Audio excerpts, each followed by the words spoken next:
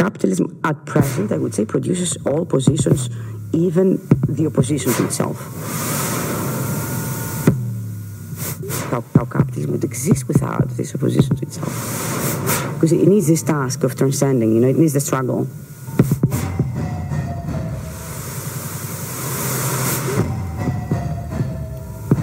It feeds it.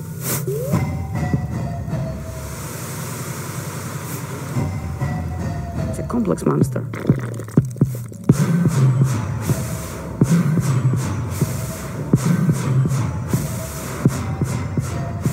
It's not only that everything is done within capitalism, but capitalism is also done within ourselves.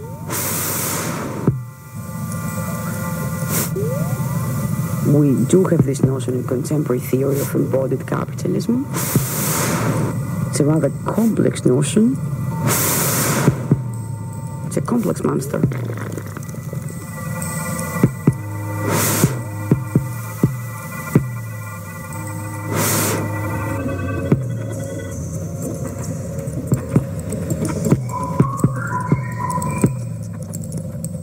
I think that we need another notion that goes beyond the level of the body, that captures the entire process of life.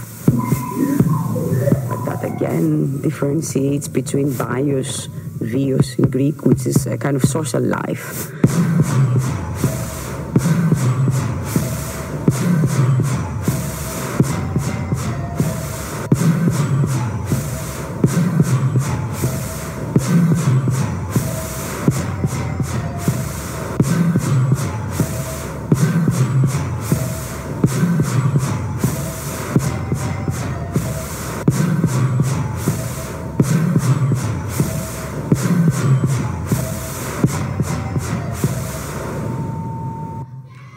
Thank you.